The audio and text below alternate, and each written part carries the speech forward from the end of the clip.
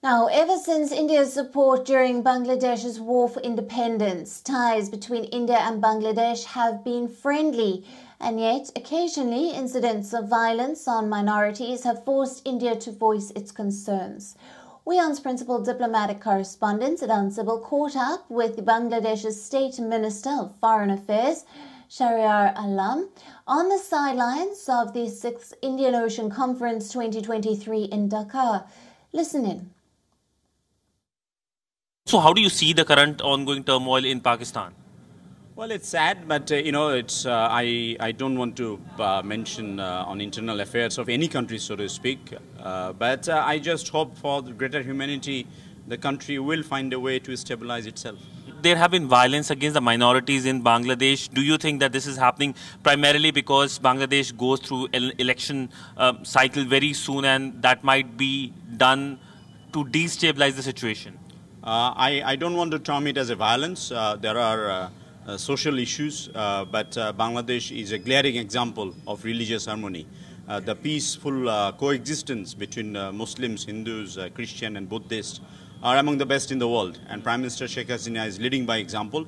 As much as it's true for India, it's true for Bangladesh as well, that all the major religious days, festivities are public holidays and celebrated by many.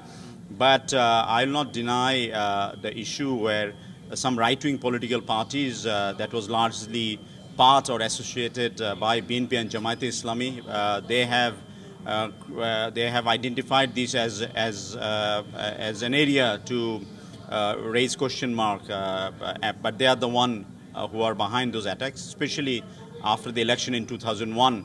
The atrocities on Hindu properties and lives and individuals were humongous, and of course we have taken judicial measures and law enforcing agencies ever alerted, and even the issues sometime the last Durga Puja went peacefully, but the year before last there were one issue in particular.